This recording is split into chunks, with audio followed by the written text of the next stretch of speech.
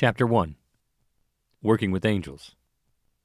In these last days that we are living in before the Lord returns, God desires His people to reap a great harvest of souls, and the angels have a large part to play as all of heaven teams up for this global event.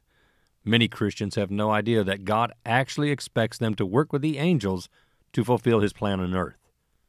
God expected Moses to work together with the angel that was assigned to him. See, I am sending an angel ahead of you to guard you along the way, and to bring you to the place I have prepared. Pay attention to him and listen to what he says. Do not rebel against him. He will not forgive your rebellion, since my name is in him. If you listen carefully to what he says and do all that I say, I will be an enemy to your enemies, and oppose those who oppose you. My angel will go ahead of you and bring you into the land of the Amorites, Hittites, Perizzites, Canaanites, Hivites, and Jebusites, and I will wipe them out.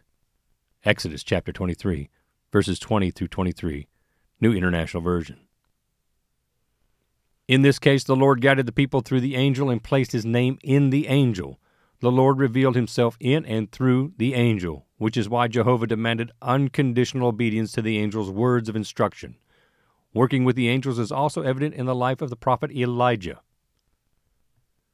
But the angel of the Lord said to Elijah the Tishbite, "Go up and meet the messengers of the king of Samaria and ask them, is it because there is no God in Israel that you are going off to consult Beelzebub, the god of Ekron?" 2 Kings chapter 1, verse 3, New International Version.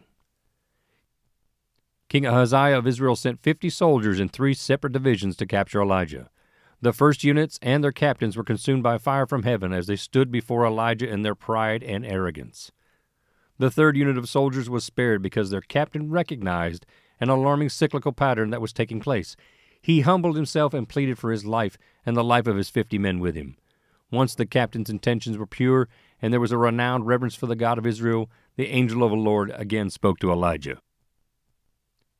The angel of the Lord said to Elijah, "Go down with him. Do not be afraid of him." So Elijah got up and went down with him to the king.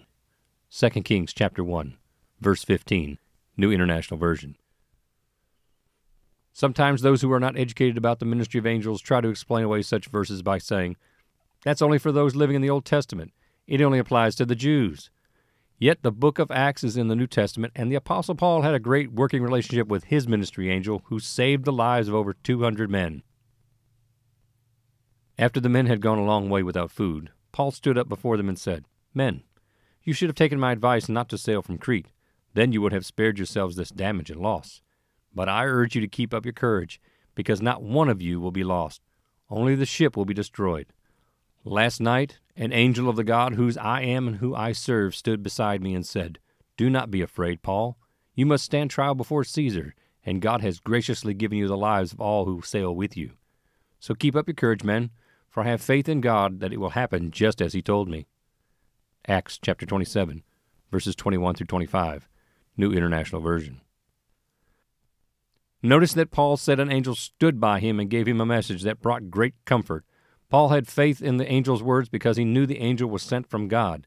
God is still sending angels today to bring vital information of peace and deliverance to the hearer. The reason we do not see more of this kind of activity taking place is because many of God's people are not open to receiving this type of ministry. Seeing angels. I'll never forget my first experience with someone who valued the ministry of angels. The year was 1992, and I was sitting in the third row of a large church in Lubbock, Texas. It was a beautiful Sunday morning, and I had arrived at the church early to get a good seat up front. Although I was raised in church, it had only been 1 year since I had received the baptism of the Holy Spirit, and I was really enjoying going to a church that taught the full gospel message. While waiting for the service to begin, I was surprised when a woman I didn't even know turned around from the row in front of me and said, "There are angels sitting up in the ceiling on the rafters, and I can see them." Having made that statement, she turned back around and kept staring up toward the ceiling of the sanctuary. Although this woman, who was in her mid-40s, was well-dressed and seemed very stately in her etiquette, her comment threw me off a bit. My first thought was, this woman must be a real fruitcake. Well, as soon as that thought entered my mind, she turned right back around, held out her hand to me, and said, "Here, God told me to give this to you." She placed a $20 bill in my hand and then turned around just as the pastor was stepping behind the pulpit to begin the service. After the opening prayer, The church began a time of praise and worship, and everyone was having a great time except for me. In my heart, I felt so convicted for having judged this woman. Earlier that morning, as I drove to church, I was actually wondering how I was going to be able to eat lunch after the service. I was still a few days away from my next payday at work and had run out of money. It dawned on me that because this woman had been sensitive to the Holy Spirit to obey His divine leading through handing me money at a much-needed time, then it was most probable to assume that she was also telling the truth about having seen angels in the church. As time went by, several leaders in the church told me that the woman sitting in front of me that day was known to spend much time in prayer and was considered to be one of the finest Christians in the church. I repented of my sin of pride and presumption and made a commitment to learn more about what God revealed in His Word concerning His holy angels. One thing is for sure. If we honor the Word of God concerning the ministry of angels, then it causes an elevated level of angelic activity to take place in our lives. God will not intrude in areas where He is not welcomed or invited.